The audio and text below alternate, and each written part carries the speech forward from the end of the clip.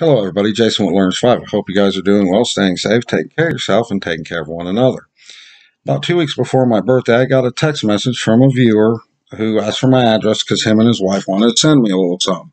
These people were one of the first people to subscribe to my channel, and we built up a friendship talking back and forth in the comments, adding each other on Facebook, and eventually getting each other's phone number.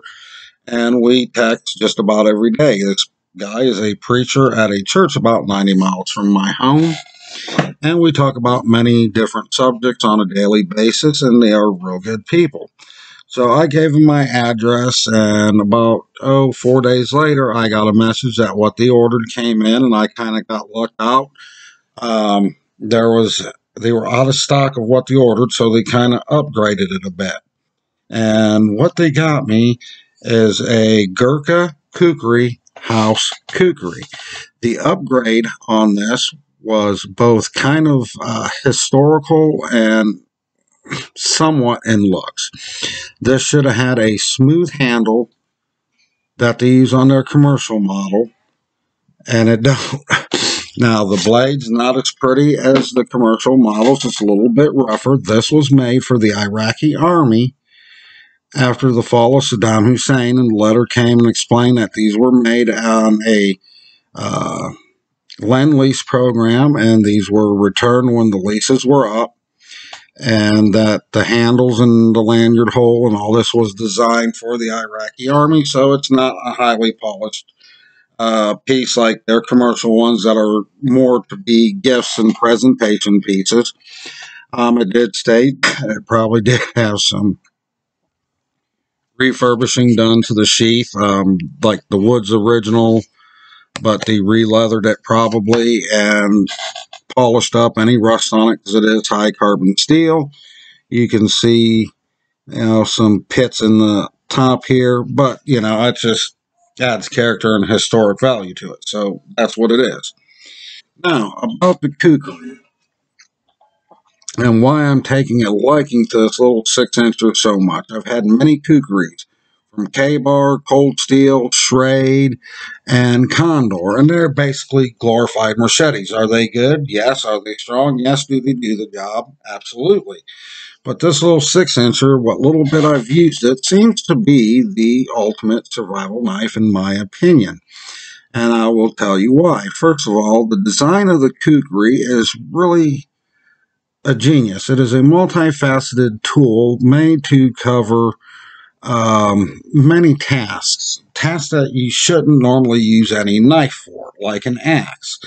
So in the design of the blade, the front portion here is designed for skinning and cutting animals, and on these little ones, table use. This area here, and yes, it overlaps, is for chopping, and this area back here is for finer work like whittling wood down, shaving wood down, making a feather stick, carving a notch. And the reason I like this 6-incher over the bigger 11, 10, 11, 12, 13 inches is because you got more control on it. If you want a bigger one that you're going to use as a machete, that's great. Get a bigger one. But if you want a very stout, robust survival knife that's going to pretty much do many tasks, and you don't have to worry about the blade being too thin or damaging it or, whatever, that it's going to put up more with more abuse than a survival knife that's being made by anyone else, I do highly recommend one of these GK&CO 6-inch Kukris. You can look up their website and find them on there and get a price. There's many of them. There's these that were made from Iraq.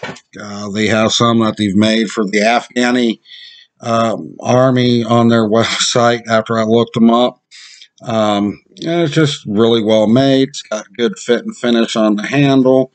The balance of it is very heavy forward, so you're going to get a good chop with it. And just on another note, a lot of people think kukris are a military weapon. They are not. This is a traditional knife of the mountain people in India, and were designed to cover many different tasks. And again, they had them in different lengths You know, the longer one's more for clearing brush in big areas. This one was more of an everyday carry knife, do all knife, survival knife that they had. To the people that sent it to me, thank you very much. I love it. This one will definitely always be in my possession, and I will talk to you guys later. Take care of yourself.